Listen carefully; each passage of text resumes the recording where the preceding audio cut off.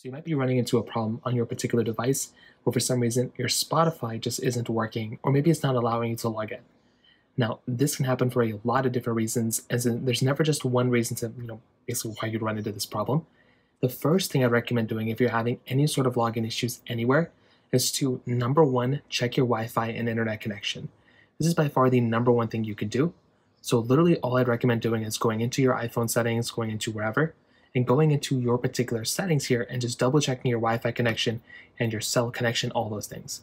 If your cell connection, your data connection, all that stuff is fine, then there's not really too much you have to worry about there. You can move on. But if your Wi-Fi connection, internet connection is not good, that is the first thing I'd recommend looking at. Now, another thing I'd recommend checking out is if those things aren't the issue, you may want to go to a website called downdetector.com or isitdownrightnow.com, or one of these types of websites. And these types of websites will basically tell you what's up and what's down. So from this point, all you're going to have to do is make your way over to this website, and you want to see if Spotify is on here. If Spotify is on here, all you're going to have to do here is basically just make your way through, just take a close look. If Spotify is down, it's going to be like one of the first couple options. Make sure and just double check that it isn't one of the first options. What you're going to want to do here, if it's down, you're just going to have to wait it out until they end up fixing the problem.